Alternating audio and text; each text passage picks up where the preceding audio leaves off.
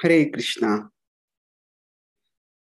What is the Bhagavad Gita perspective and response to the Omicron variant of the coronavirus? It's come in the news now. There is now this significant, this different variant of the Omicron virus of the corona, which is further spreading COVID.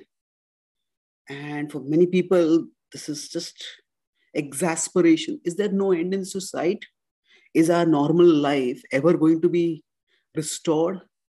Another disruption, flights are being cancelled, and people are being forced to stay at home, schools are being closed, especially this is happening in America and Europe and in other parts of the world also. So there is a wide gamut of reactions: irritation, exasperation, apprehension, fear, panic. So let's try to make sense of what is happening from the perspective of the Bhagavad Gita, especially in terms of how we can respond effectively.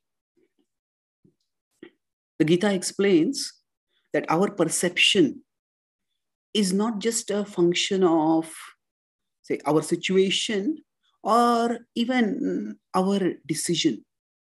It is a function of some subtle factors that affect how we interact with the world. These are called the modes. The modes are subtle forces that shape the interaction between us and the world around us. And depending on the most prominent mode that which we are in, these three modes are sattva, rajas, and tamas. They're called as goodness, passion, and ignorance. So depending on which particular mode we are in at a particular time, we will be influenced accordingly. Tamas, ignorance, it makes us underestimate our capacity. These three modes shape how we look at the world. So in the mode of tamas, in the mode of ignorance, we think, oh, nothing is in my control. Very little is in my control. And we sink into negativity. In the mode of rajas, passion, we overestimate our capacity. So I can deal with any problem. Like if somebody has to lift a heavy weight, person in tamas thinks, I just can't do it. And a person in rajas thinks, I can lift it, and they try to lift it, and they may even break their bones because of that. And in sattva, in the mode of goodness, we estimate our capacity accurately. And then we function effectively thereafter. So now we ourselves may go through different modes at different times, and different people may be in different modes at different times also. So, and the perspective from one mode and the perspective from another mode can be very different. So, for example, with respect to the COVID situation right now, we look at it from other perspective. If you consider pendulum, in tamas, we go to one extreme and I think there's hardly anything I can do about it. Underestimation of our capacity. In rajas, it is overestimation of our capacity. And in between, in sattva, there is a balanced stage where we estimate our capacity accurately. So that is what we need to do with respect to dealing with the Omicron virus right now, variant right now. So how do we apply this modes framework to the variant? So broadly speaking, if there is tamas, there'll be despair, there'll be panic, there'll be helplessness. This will never end. Is my life ruined? I'm forever to just live in the home. What about my job? Which, if it can't be done from home, am I ruined? Maybe the world itself is doomed. Is the sign of end times? Previously, when the pandemic hit, every person who had an ideology used the pandemic to claim this proves how the danger that they were always talking about is about to come about.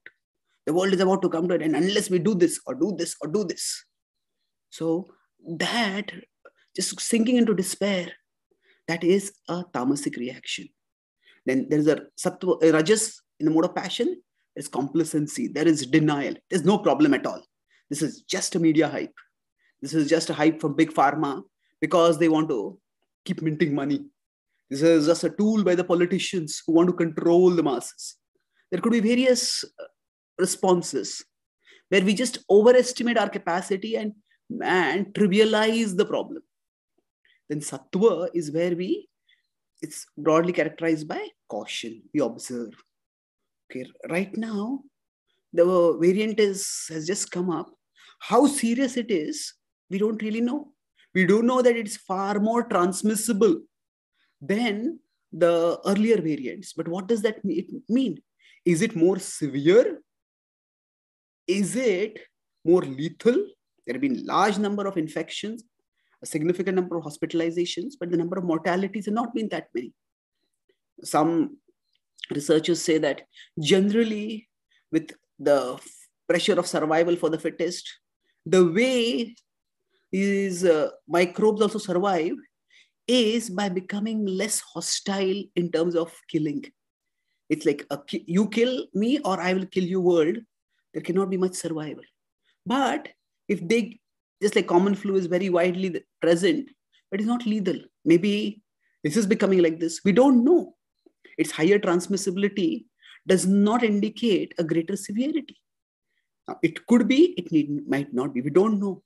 So caution would be no panic, but no complacency also. Just observe. Wait, we go about our normal life, but we are cautious about it. However, while sattva, the response in the mode of goodness, can make easy sense, it is not very easy to apply it in our lives. Why is that? Because the modes can sweep us. Lower modes may sweep us like waves. And when the particular mode sweeps us away, it's very difficult to resist the waves. If a giant wave is coming, how much can we fight against it? And that's why we need to connect to the anchor of Krishna through the practice of Bhakti Yoga. As Krishna talks about in the Bhagavad Gita, Macchittaha sarva durgani mat prasadat tarishasi. If you become conscious of me, you will pass over all obstacles by my grace. So through our Bhakti Yoga practices, we can pray to Krishna and direct our consciousness toward Krishna and seek shelter within him. This doesn't mean that we deny the problem. This doesn't mean that we neglect or reject the problem. It just means we have a connection beyond this problem-filled world. So we don't know what the future holds, but we can know and hold on to the one who knows and holds the future. Krishna says that he knows past, present, and future. He's the Lord of all the three phases of time.